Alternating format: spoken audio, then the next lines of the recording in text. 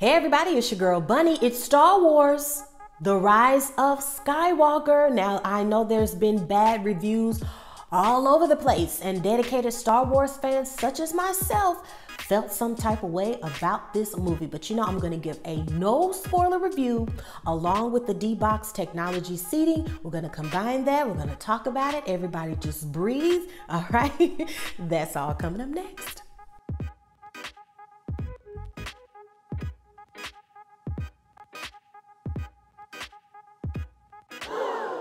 It's Bunny.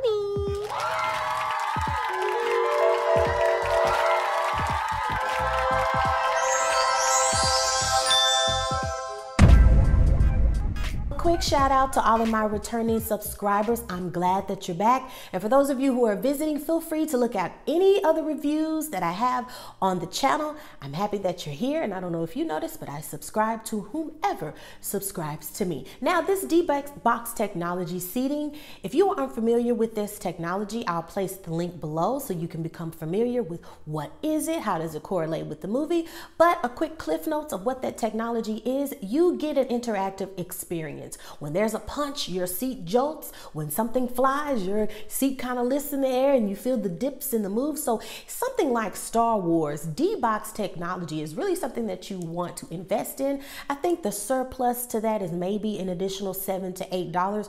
To me, it is worth every penny. But make sure to click the link in the comments so you can get more information about this technology. Now, moving on to Star Wars: The Rise of Skywalker. Now, this video won't be long, but let me give you an idea of what's been said about this movie. So the movie is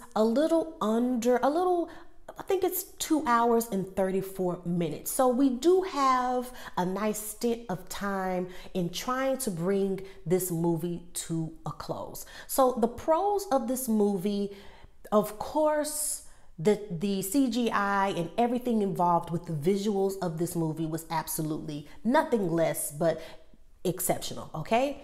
The cons of this movie are, the best way I can explain it, for those of you who are Game of Thrones fans, okay? Just think of how you felt going from season 1 all the way to season 7, okay? You have grown and you have become emotionally attached to the characters, the evolution of where everything is coming to a close, or learning more about the storylines. And season 8, even though the CGI was amazing, the direction was amazing, the war scenes was amazing, you felt as if the writers and the production rushed the evolution of how to close everything, because you've invested so much into the series, okay? And many people who watched Game of Thrones felt that season 8 was such a downer because there were so many other things that could have been brought into those last episodes that could have emotionally tied everything together. Excuse me, my battery is low. And many people, some people were happy with its ending and some people were not. Whether you were happy with the ending or not, you still felt some type of, is that it? And accepting it because, well, it's coming to a close and there's nothing you can do about it. That is the same emotional connection of how a lot of people are feeling about this last movie for Star Wars. You are connected with it. You have grown with these characters. You've seen how it's evolved, not only from Mr. Lucas, but Disney having some sort of part in it. You feel this rush of, you know what, let's cram all this together. Let's go ahead and give it an ending without thoroughly sitting down with crafted writers and bringing it to a close. So the disappointment is the emotional connection of writing. 2, you feel that it was rushed in a sort of way. It makes sense, but so it feels very Marvel-ish. It felt very pulling us out of the Star Wars franchise emotion, meaning please take your time. Please know that we're fans, so we're gonna see and be patient with whatever you decide to do with these characters. So what are you saying, Bunny? What I'm saying is that what would have been smart is to give the fans more understanding and to take your time and not to just rush something. There were a lot of comedic lines that were cheesy, that were unnecessary. And also we have reality of Mrs. Fisher's death and a lot of things that they couldn't do with the movie, unfortunately, because there's only so much that CGI can do when that individual is not there, correct? So there's a lot of things that you have to switch around and shift. I just feel like some really heavy hitters, and Mr. Lucas, of course, his role is different. So when Disney has a hand in it now, you have Hollywood that wants to pull in those dollars, which they did. They know that they have that dedicated fan base to go see. It was more heartbreaking more than anything to say, wow, here it is. This is the last movie. I know they won't disappoint. So I think emotionally and script wise, the Star Wars fan base is very disappointed. Speaking from a movie perspective, was it entertaining? Yes.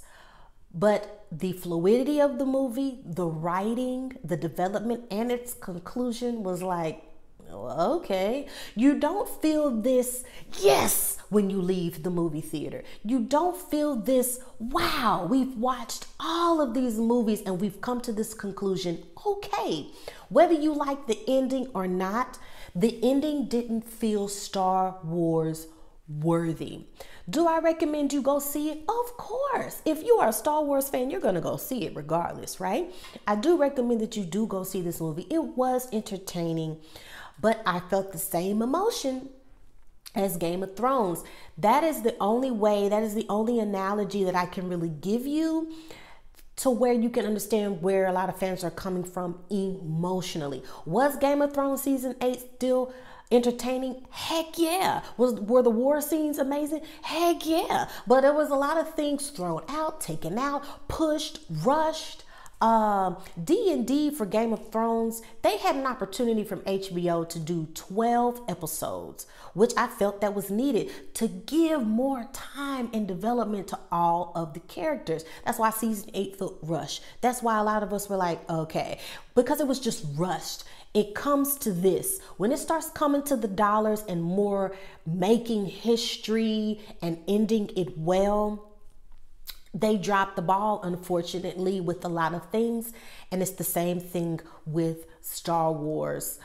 Still a good movie, but as someone who grew up with it, who watched it, it was kind of a Debbie Downer. And it wasn't really the ending that we not only expected, but that we just desired and that we wanted. Still go see the movie. Let me know what you think. I still don't want to give a spoiler review because I know some people, I just don't like to give spoilers when it comes to stuff like this. It's just like, but go see it. If you want to go more into spoiler information, feel free to DM me on my Instagram, same profile name, officialbunne_e. Let me know what you think. Please try to not to give any spoilers in the comments. We want to be fair to those who have not seen it yet. But let me know what you think. Write your comments, vent, do whatever you want to do. As a Star Wars fan, I felt like, okay, I felt very frustrated, but it still was very entertaining. But yeah, realistically, there's a lot of things that you can't do when people pass away, but I felt like they could have chopped this movie into 2 more parts. They could have really taken their time and just pump the brakes a little bit to develop the story and give us the ending that we deserved. Let me know what you think. Subscribe. And I don't know if you noticed, but I subscribe to whomever subscribes to me. And remember to hit that notification bell so you don't miss any post, okay? And look out for the next video that I'm going to post about New Year's resolutions, what to expect from 2020 from this channel. and what to do. I'm so excited, you guys. This channel is officially 4 months old, and I've been able to post so many reviews and things on this page, and I'm proud of myself, and we're gonna keep this channel going, okay? Let me know what you think. May the force continue to be with you.